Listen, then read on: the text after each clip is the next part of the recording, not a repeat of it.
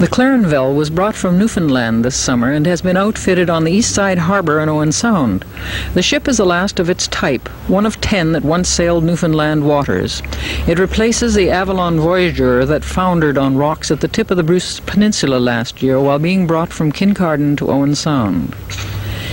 Inside the Clarenville, the maritime decor is enhanced by a series of paintings, and we talked with the artist, Patrick Ryan. The paintings that are here were originally done for the Avalon Voyager, and I talked to Hank and Thelma when they first started their project of the Avalon Voyager when it was in Kincardine, and we came to an agreement, and they enjoyed the paintings.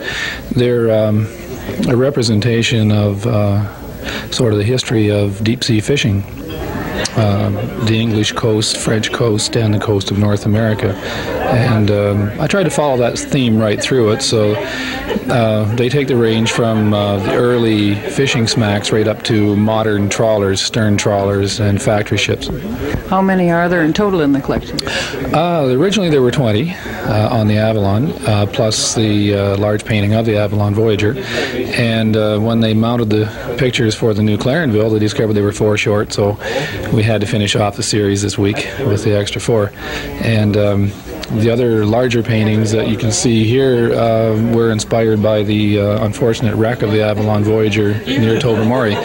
And not only did I do the paintings that I was involved in the incident itself, it was an unfortunate incident, but it led to some interesting things. A trip to Newfoundland, a schooner for ourselves, and here we are. For Owen Sound, the Clarenville is an important key to recreation development plan for the harbor area.